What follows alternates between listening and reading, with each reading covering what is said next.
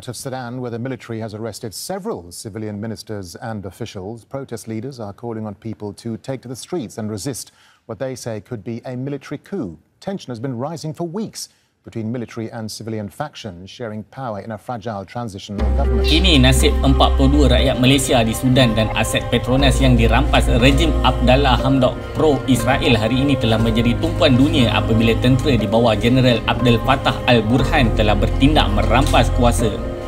Sebelum ini, Kerajaan Sudan pro-Israel pimpinan Abdalla Hamdok telah bertindak melampau apabila bukan sahaja merampas aset Petronas pada 5 Oktober, bahkan turut mengeluarkan waran tangkap terhadap Pengurus Petronas di Sudan pada 12 Oktober.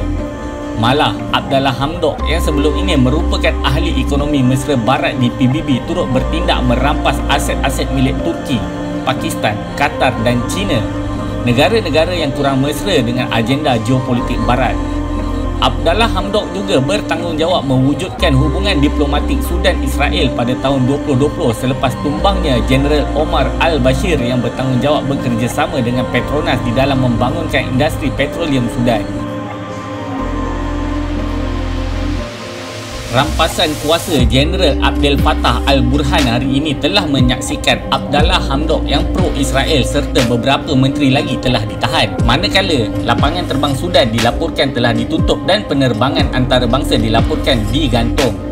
Seperti yang diduga, kuasa Barat seperti Amerika Syarikat dan Kesatuan Eropah dengan serta-merta dan tidak semena-mena mendesak supaya Abdalla Hamdok dibebaskan segera dan mengugut akan menghentikan segala bantuan dan kerjasama antarabangsa dengan Sudan. Duta Amerika ke Afrika Jeffrey Feltman menegaskan bahawa rampasan kuasa ke atas rejim Sudan pro-Israel ini tidak boleh langsung diterima pakai sama sekali.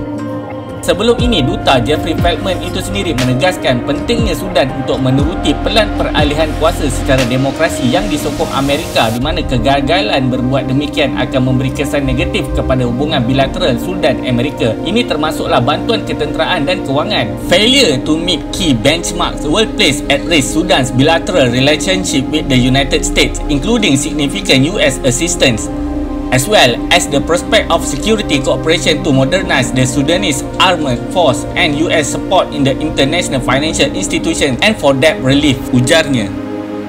Meskipun Jeneral Abdel Fattah al-Burhan dianggap sebagai jeneral yang paling bersih daripada rasuah berbanding jeneral-jeneral Sudan yang lain, tindakan beliau menjatuhkan Kerajaan Sudan pro-Israel hari ini pasti akan mengundang tindak balas dahsyat daripada kuasa-kuasa Barat yang sudah pun melaungkan amaran. Bahkan gema bantahan kepada rampasan kuasa tentera ini juga sudah meletus di Khartoum yang menuntut supaya janji pilihan raya diadakan dan dipenuhi. Tumbangnya rejim Abdalla Hamdok ini telah membuka ruang kepada kemungkinan semakan semula kepada tindakan Kerajaan Sudan sebelum ini yang merampas kompleks Petronas di Khartoum kononnya atas tuduhan rasuah.